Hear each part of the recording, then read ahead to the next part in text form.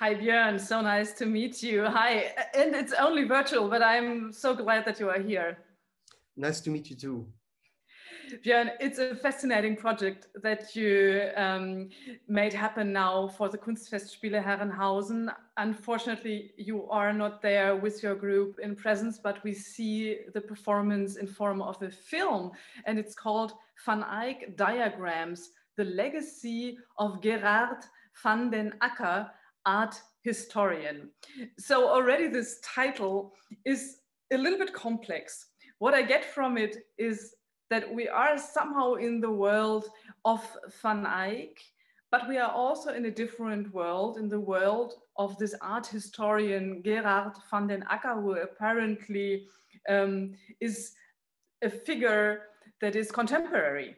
And so let me ask you first, if we focus on Van Eyck, why were you interested in, going deeper into his work, into what he has done? I mean, he is of course very famous, or both of them, Jan and Hubert. Yes, that's right. Yes, it's in fact, well, I'm already for a long time fascinated by his work, and as we are a Belgian group, also we are settled or established in Antwerp. We have a residency in Ghent, the city where the Ghent altarpiece of one of the most known works of Jan and Hubert van Eyck is kept. So we got, in fact, the possibility to do a project around Van Eyck. It was, in fact, in this year, well, in fact, already last year, but years are now all mixing up, 2020 to 20, everything drags on. And so things are not clear anymore. Anyhow, in 2020, it was the Van Eyck jaar in Belgium, in Flanders. And we had already quite a long time. I did with Margarida Garcia, and some other people of the group, some research on this figure of Gerard van den Acker, but also on Jan van Eyck. And we thought that it would be really interesting to take that perspective of a painter, also as a music group, to take the perspective of a painter. In fact, maybe you know or you don't know, we are quite specialized in early repertoires, in early music. But we always had this kind of, like, let's say, deviated approach or twist, or maybe you can call it an aberrant approach, in the sense that I don't so much believe in this historicistic approach to the past, as you could maybe also understand from the film. It was a thematics that also is constantly there. So even the question of how do you just access the past, but in general, how do you get an experience of something that is different from your own biotope or your own world? How does that work? And one of the main things that we try to do is to somehow bring that in our operations, in our practices. And of course we prepared a theater performance. That was the main idea. We made a website, Dark Van Eyck, it's called. It's another view on this painter Jan van Eyck. Maybe that's something we can still talk about. Of course, Jan van Eyck is one of these painters who is really canonized. It's the founding father almost of, let's say, early modern painting.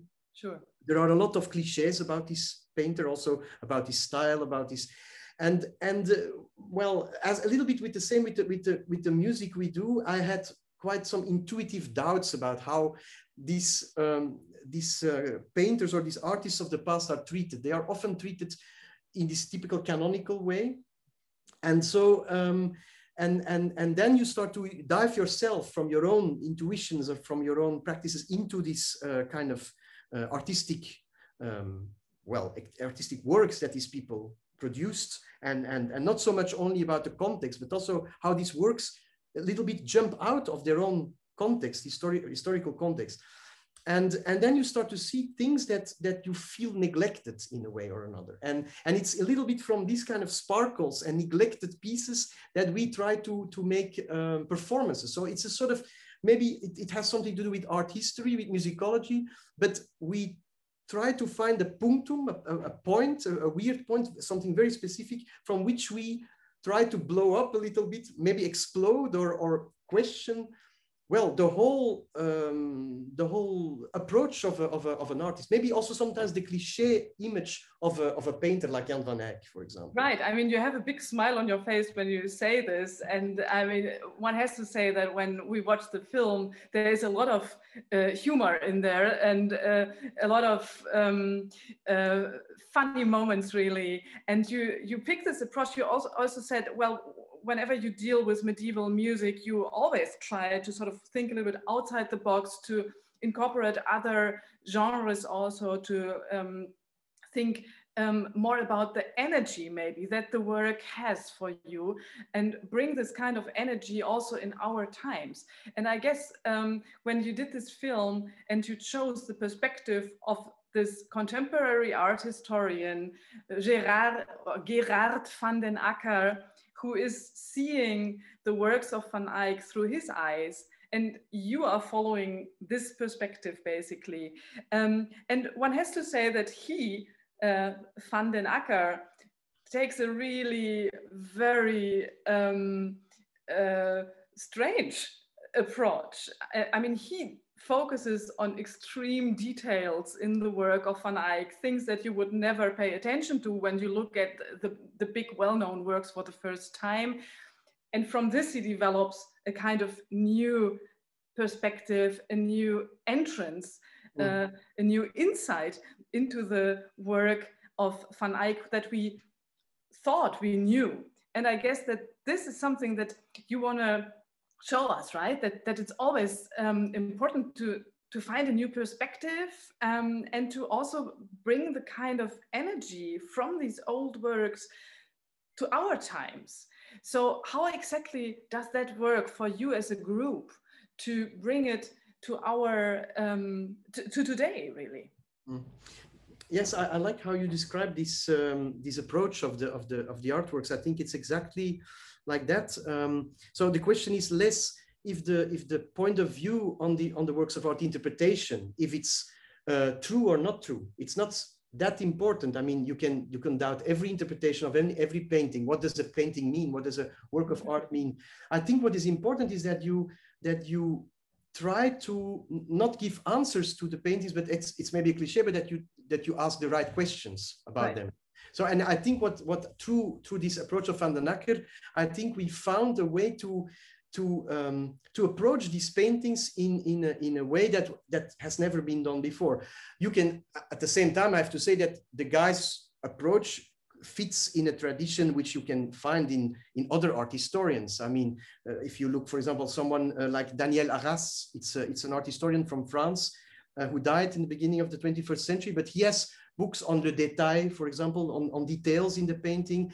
Also this, it's a little bit also what even Lacan wrote about when he talks about the point in a painting, a sort of objet A, so he calls it, or Roland Barthes, he talks about the punctum. As you know, graindelavoix is also coming from Roland Barthes. So there is maybe this little bit French touch also in the approach of works of art, maybe more a theoretical point of view, speculative point of view, rather than, let's say, a historicist point of view. And that's something... That is something which I find really fascinating, because, I mean, you are someone who is very clearly also coming from the historically informed background. I mean, you know a lot about performance practice of the medieval works, of Renaissance work, of Baroque works, especially when it comes down to vocal music. And I mean, you know in detail about ornamentations and all this kind of thing, which on the one hand, of course, is, you know, knowing very much how it was and keeping to the book. And on the other hand, I have the feeling that the way how you approach these works is with a lot of freedom, and that in the end, what is written, what is given to us through the notes, through the written down music, if it is written down at all, is only a starting point from which we can develop our performance today and our view on this. Is this kind of the way that you choose? Is that correct? No, I think it's absolutely like that. Maybe I can add to that such a project, and then also the musical performance, you make it with living people, with your compagnon de route, or your fellow how you call it, partners in crime or whatever you call them, the people you work with, the singers that you see. I worked for this project with 4 singers: Andrew Hallock, Albert Riera, Marius Peterson, and Arnoud Malvliet, the bass, which are already a little bit my companions for a long time. They are a little bit the core of graindelavoix. And what I like about them is exactly their subjective investment in, of course, what you say is true. These people are informed in a certain way. But what I like a lot maybe is even more the way they can let go this information. Yeah. And would be going beyond info. I would like almost to say historically or ahistorical, non-informed performance or something. I don't know. For me, this idea that you should inform yourself and then accumulate information and then you guarantee a good performance, I think this is absolutely completely not true. I don't believe in that at all. I think on the contrary, what we should in fact constantly think about is how do we invest ourselves as subjects into this practice, and how does that happen, and what does that do in fact? So for me, I'm also really fascinated by my own singers when they do a piece. It's not at all that I have a genius view on this music and then they should just do what I tell them. Of course I give some kind of, maybe I have a little bit of hidden agenda and I tell them maybe we can do like this and like that, negotiations, and then they start to do it. And then they come mostly themselves with more interesting, let's say, answers to my propositions. And yeah, and there is this kind of investment in and that's also how I think, well, we made first this theater project with them, with the 4 singers, and we prepared this whole show. Then, of course, through the whole situation, as we repeatedly call it in the film, the situation, it didn't go. So we then decided in a very short time, in fact, also with the festival, together we decided, look, let's at least not lose all this research, all this, yeah, we had a whole script was there and so on. So let's transform that into this film. And then we made this film in a very short time. And I think it would have been impossible if there was not this kind of mentality that we have as a group, graindelavoix, like, which is, it's also something that contaminates the rehearsals and the whole, maybe it's a sort of, maybe when you talk about this humor, this comedy aspect, I think we have this, all of us, we are like somehow, we take it serious, of course, what we do. We are, I mean, of course you take, but there is also at the same time, this kind of acknowledgement that what you are doing, it's a proposal, it's a proposition, it's something that it's not something, you don't want at all to convince people of a certain truth or something. No, you want to, you want to, what you call it maybe energy. I don't know if that's maybe, could be maybe this, but absolutely it's this kind of, even I think what plays a big role in the film also is the idea of failing. What Beckett said, no, fail and fail better, the failure, the idea of, and I think that this is absolutely an interesting, it's the point of, in comedy also, failure is a huge aspect. And so there is this, but it's also, I think, a point that I feel always missing in classical music, mostly. It's something that when we refer to non-classical music, what we always have there is failure on stage, almost. A jazz musician that does something, okay, he can be very virtuoso, but the real great masters, they have this aspect of not really knowing what they are doing and communicating this non-knowing, not knowing. And communicating even, like, let's say, the instrument, working with the failures of the instrument, working with the, so, and in classical music, well, let's call it maybe in a psychoanalytic way, it's quite a phallic practice. It means everything has to be perfect, or as perfect as possible. Everything has to be impeccable, as they say in French, like voices should be clean and clear. The pronunciation is very important. And that's also something that you always hear in these historically informed performances. It's all about communicating something which is,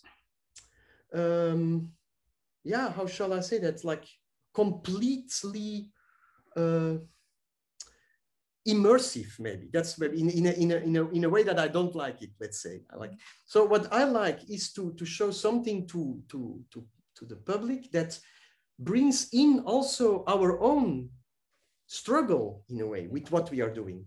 So I like it a lot when you see the musicians, and that's in the film, I think quite beautifully succeeded, is that you see the singers really not really failing, but you see them struggling somehow. You see them engaged into this complex polyphony, and at the same time it gives you transparency of the music, not through clear voices or clear singing, but through struggle, almost through negotiation or something. And that's something that I don't know. Sorry, I talk too much maybe. Yeah. No, you don't. But I really found that came very well across in the film. And I also found that, I mean, there were two aspects which struck me really was, the one is that obviously the singers are also actors. I mean, they are, you are sort of going through the whole process with them.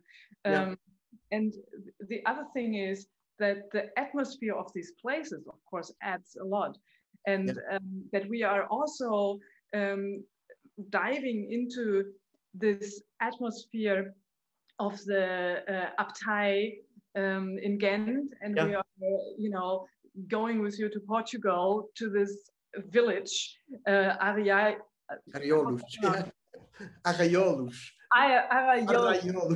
Yes.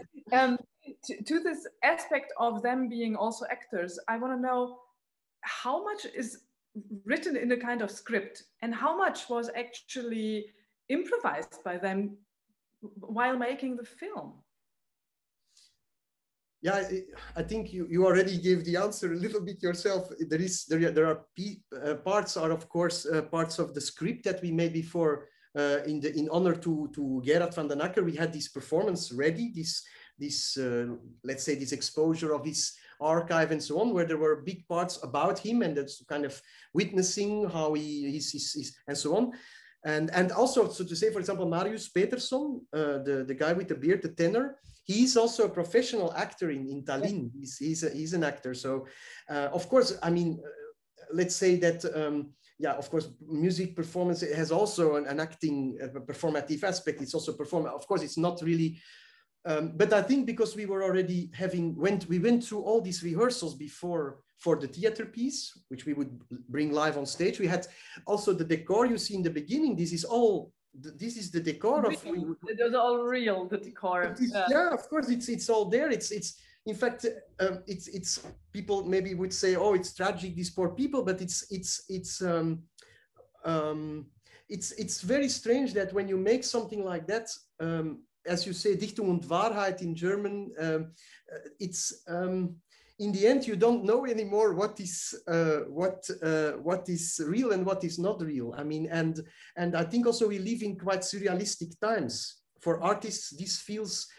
I don't say that I'm not really traumatized, let's say, by this, but somehow the whole a part of what is also in the film, a little bit maybe the way we deal with this crisis, also the way suddenly art is so-called important or not important at all the preparations you do, because it's also about that. It's not only that you lose a lot of money and that you lose a lot of let's say, that you cannot perform for a whole year, but it's also you lose mental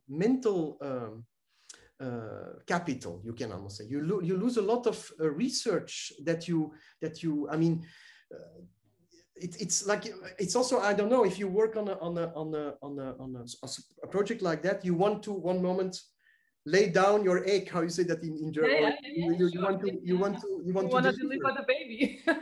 Yes, you want to deliver the baby, or you want to. Yeah. It's not just like being on stage and needing the not only just this narcissistic idea. We need some attention, but it's also that you build up a lot. It's like you work, you write, you build. There is a lot written. So what you said about there was a script of 60, 70 pages. It's also really nicely translated into German, which some parts are reminding me of some wonderful writers in Germany that I love so much. And from whom I'm inspired, of course. I think that even Stefan once mentioned also the Blendung from Canetti, the idea of the little bit this professor, but there are other references, of course, also.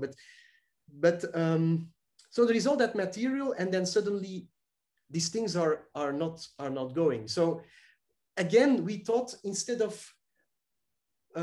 seeing them, this transformation on a first level, we said, why not also putting inside the whole process of the fact that it's not going.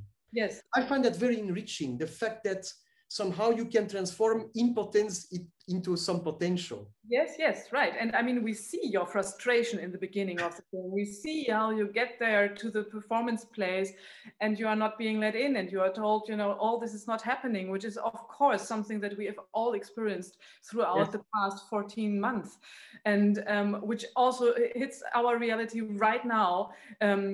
In a couple of days, we are going to have performances with audience. Right now, we still don't. I mean, it's crazy, and it's going back and forth, which is a big challenge for everybody. But I also had the feeling that there came some kind of new creative spirit for you inputting this work into a kind of film. You were just talking about the question, you know, Wahrheit und Dichtung. And I wondered this figure of Gerard van den Acker, and that you chose his perspective, an art historian, you know, whose name is unknown, I would say. And you picked him. How important is it actually, whether this person is known, is real, is unknown, is not real? I mean, is it of any importance for you, in the terms of inspiration? No, I can tell you that his real name was not Van den Acker. That's what I can tell you. But of course it's let's say that I think that a lot of people among the spectators will recognize such a person. Mm-hmm. And you know that also for a part, of course, it's a little bit, for sure, when you are an artist, but I think if you are an academic, you also have that. There is always this moment when you lose the pedals or something. You know, I love that a lot, when you are a recognized artist, or you are just almost a recognized artist. Same with an academic, a guy that has an academic career, tries to write a book, but never really finishes the book. Mm-hmm. Well, I know a lot of people I have the feeling I'm surrounded, maybe I'm myself also such a person, in the sense that we always struggle with the fact that we will, as artists, as creative or want to be creative people, that we somehow are afraid to fail, and that we even fail also all the time, and that we well, for example, even with this film, I'm not afraid to fail with this film. Even like there is something even in the way it's made. It's quite long. It's something that asks quite an investment, I think, of the spectator. I hope it's well. There is something as a merit also in the end for the spectators, not only just infernal or nightmarish, but there, so what I wanted to say is that. I see this film almost as a sort of novel, with a lot of layers, with a lot of perspectives, maybe perspectives on perspectives, and for example, also I would really, I hope, let's say, that people will not believe what is said about Jan van Eyck. I would really love that they think that what is so-called seen there and what is so-called exposed in the film, there are a lot of things which are really revelations, I think, and that they would go on the website and or go in their library and look in books of if it's true what is there, like, and they will discover if it's there or not. I would of course want to say it's of course there, but maybe it would be already say too much. So yeah, so. For me, it's maybe even rediscovering this this initial, you called it energy. I think it's nice. Maybe it's also this point of interest or point of what drags you into a painting.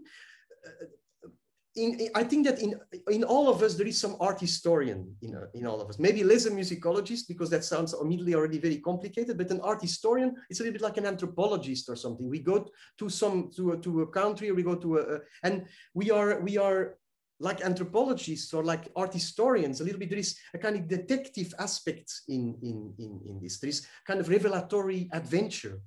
And so maybe the film is also about that, like reinstalling this act of the adventure of art, like, and not only like creating art, but even looking at the painting could be a creative act, in fact. And it is a painting, and also listening to the music, because I mean the music is also playing a very important role. And maybe you can tell us how you brought those two together. I mean, how did you choose this music for this film, you know, in the connection with Van Eyck? And how did you also feel that for yourself, dealing with the artworks of Van Eyck helped you maybe seeing also the music in a different way? Yeah, one of the, I think, most wonderful pieces is by Matteo de Perugia, this Hélas Avril, which the singers, so they are in the refectorium of the St. Bav's Abbey, and I'm already on the way, and then there is the caretaker of the abbey who talks about the Gothic, and it's like a sort of intertwining between this kind of little bit strange ideas on the Gothic as ruin and this Hélas Avril. And I find that one of the myself quite interesting moments where this piece is I think one of the most wonderful pieces ever written in the late this late art subtilior style. No, it's music from the beginning of the 15th century. It's a very complicated style. In fact, it's a style which is you can say it's a little bit before Jan van Eyck, but recent musicological research has shown that this art subtilior style went on much longer than people thought. So so it's a little bit like maybe also in painting, you have these same things. It's not like Jan van Eyck painted, once he painted with perspective, and then he was only working with the monofocal perspective, and he could not paint in another way. In fact, you see that these composers were capable also of using different styles. Yeah. And composing more in a, let's say, in the more modern way of Dufay and Binchois, really contemporaries of Van Eyck, or composing in a more complex style, let's say, a contrapuntal, more complex, like, for example, this Matteo de Perugia. And also funny is that the text is about April and May, about these months, April and May. So you get also kind of seasonal connection there. The light is all the time changing. I don't know if you, because we, of course, we filmed it in April, and you see constant rain, sun, the clouds, and in fact, it's the most difficult month to film also. You should never film in April, I think, because you can, to do the edit afterwards, it's like disasters, because you have shots with sun and others without, and so on. So there is this whimsical idea of the, and then of course you get this. There is also a beautiful Agnus Dei, I think, by Gilles Binchois, which the singers sing at night when they are at night in the St. Bavos Abbey. And by the way, it's also that's the place where till last year the tombstone of Hubert van Eyck was kept there, and they now put them in the St. Bavos Cathedral in Ghent. Of course, I think the film, for a big part, I see this film also as maybe a further step in what maybe kind of articulation of our poetica. You know, the poetica of graindelavoix. It's like a sort of, yeah, point of view on what art is, what art can do, what art cannot do, how we are distanced from art, how we are also taken up by it without understanding why. That's something also that in early music is also very interesting. Why are people taken by music from the 15th century or something? What is this point of attraction there? And I almost want, as I told you already, I really like that I can give or almost give people this key, that they feel, but we understand why these singers are so intrigued by this music, because we are not just hearing them performing this music, but we hear also their own their own how you call that in English? What challenges? Challenges and their own point of attraction in it, almost like it's for me. Point of attraction is always the point, but at the same time, it's a blind spot. Right. You know, when you are it's in love is the same. No, you are attracted to some person, but this point exactly is the blind spot of your love affair or something. You cannot explain it at all. So, and at the same time, it's the core. So I think you circle around that, and with art, with painting, with music, it's a little bit the same. And what I try to do is trying to articulate this engagement, maybe itself. I don't know if that sounds maybe strange, or I don't know. No, it doesn't sound strange at all. And what the film also does maybe is that it shows that you as artists also learned not to take yourselves too seriously, that you also have a smile about what you do. And, you know, not only because you're enjoying it, but also because seeing it in the bigger picture, seeing it in the long run, in the big perspective. It's allowed to also not take ourselves too seriously, right? Absolutely, yeah. I think there is this, but this is something that keeps on going, you know, this constant, and that's, I think it's maybe that's then maybe if there is a sort of something to grab in for people out of this film, because it looks like maybe also a critical film. I think it's this exactly what you understood very well. It's this point of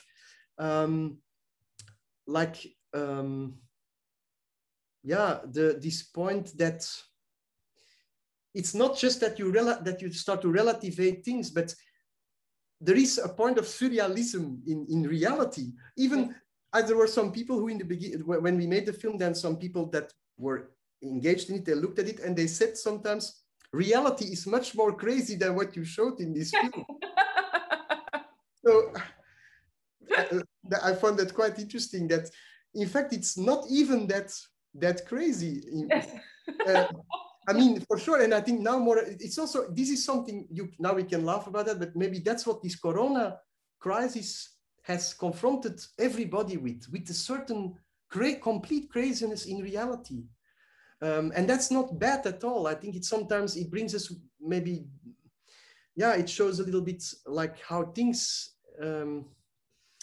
maybe, how complicated things are in a way, like, and so, maybe it's, I think as an artist also you have the task maybe to I was a little bit scared in the beginning that I thought, should we just call a cat, you know, call it by its name, I don't know, like just really play it out, almost acting it out. This it's almost like I was thinking it's the first Flemish COVID comedy a little bit maybe.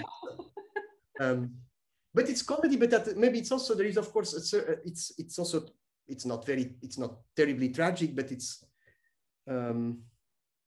but there is some point of there is no good comedy has not a point of seriousness, of course. Absolutely.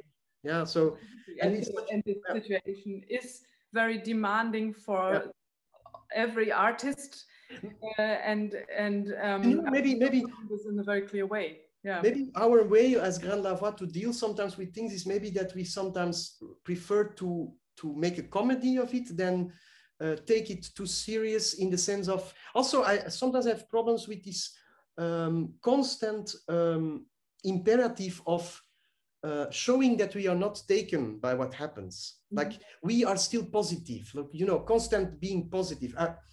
I don't want to, it's not that I don't want to be, that I want to be per se negative, but I think sometimes it's good to act out some negativity, or to be critical also, and to articulate it,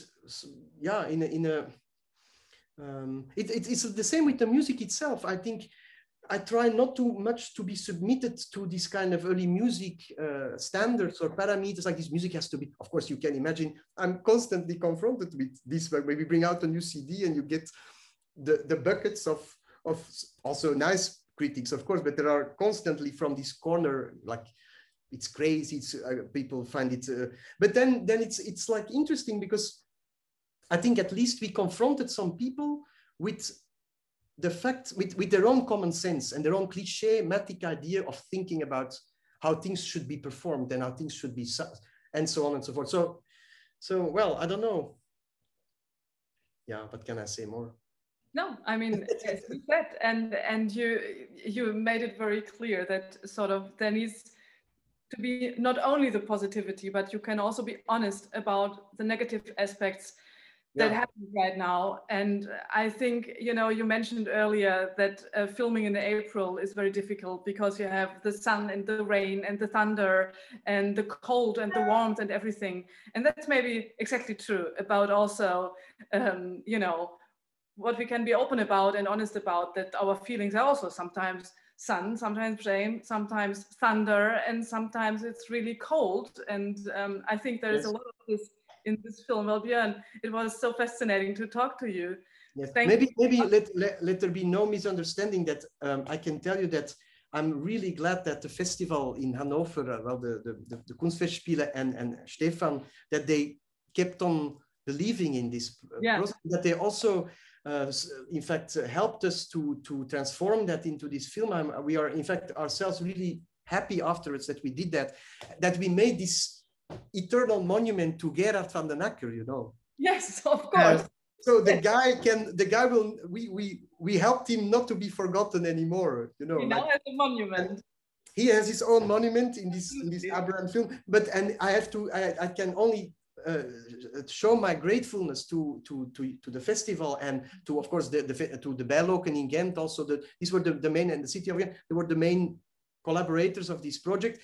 Well, we started to develop that and all this process and so on. And I'm really, really happy that they never gave up with us, and that we okay, it's online, it's streamed, there is not much physical and so on, but I think the film gave new what you said also, I think before, the film gave us new potentials, new possibilities, which we would never be able to even articulate in the theater show. Right. Yeah. So there is a lot to ruminate and to chew on in this film. I think some people will probably hate it or love it. And you can rewatch it also. There is this kind of element that I do it myself also. I look a lot of films on just even on my smartphone. And why not? I tested to do the film, to look at the film, and it's possible. And you discover new things, I'm sure. Absolutely. I hope so. Yeah, I hope. Of course. Yeah. Björn, thank you so much that you took time for this talk, and thank you that you made this film for the audience of the KunstFestSpiele. Great. Thank you so much. Thank you for the talk. Hope to see you in person sometime soon. Bye. Yes, would be great. Bye-bye.